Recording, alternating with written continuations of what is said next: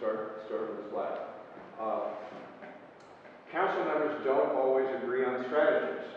How will you handle opposing viewpoints of fellow council members and still represent the 3 Bedford hamlets?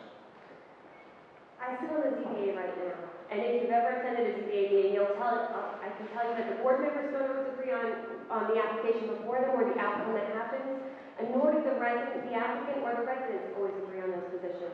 But I think it's the role of a government official to try to find some middle ground, to try to compromise where necessary, to make their viewpoint known, to also make sure that they have all the facts about the position that they're articulating. Different residents may raise different issues or concerns based on their own personal experience, and sometimes that needs to be informed by other facts and other information that goes beyond their initial perspective.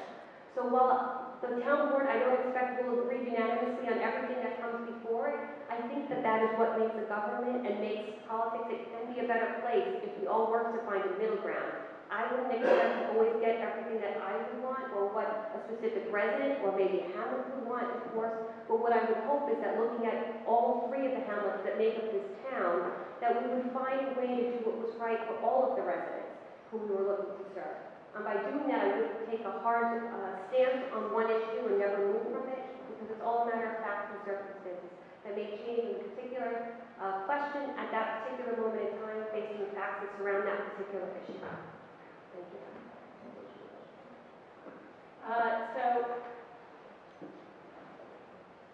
If council members don't always agree on strategies, certainly we could engage in different strategies. I would say the first thing would be for everybody to put forth their opinion on a preferred strategy. The other thing is to ask the residents, how do the residents expect us to be interacting? How do the residents want us to be gaining information? I would be in favor of, in practically any situation, of engaging stakeholders, gathering facts before you come to a conclusion. I've seen on a number of occasions that actions are taken almost on a foregone conclusion without, or launched into without maybe the necessary gathering of facts. Certainly seeking input from the residents would be important, but the other thing is just engaging with one another and having a civil conversation.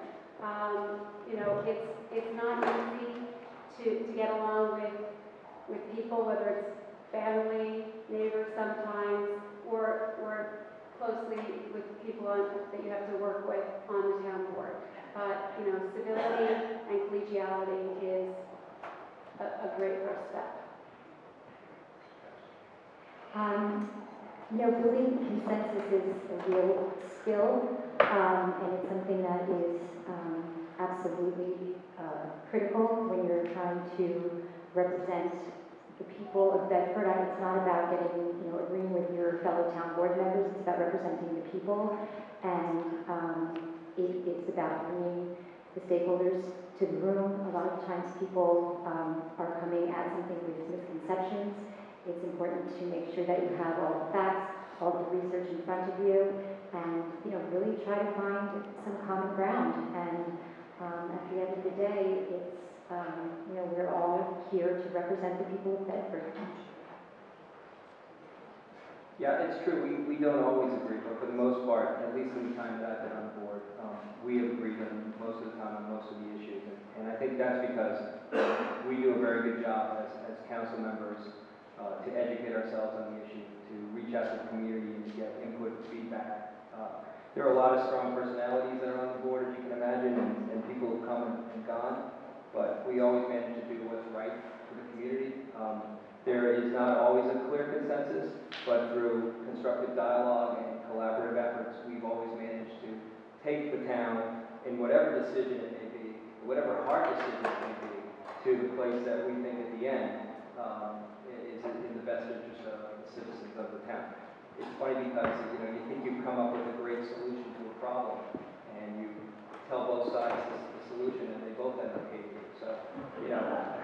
sometimes you can't win, but you always, as long as you know you're educated, you're getting all the information, and in our case, at this town, we have incredible resources with our department heads and our employees, and we have people who don't hesitate to speak out on any issues that they feel strongly about, and it's our job to go back and to work in a collaborative manner to come up with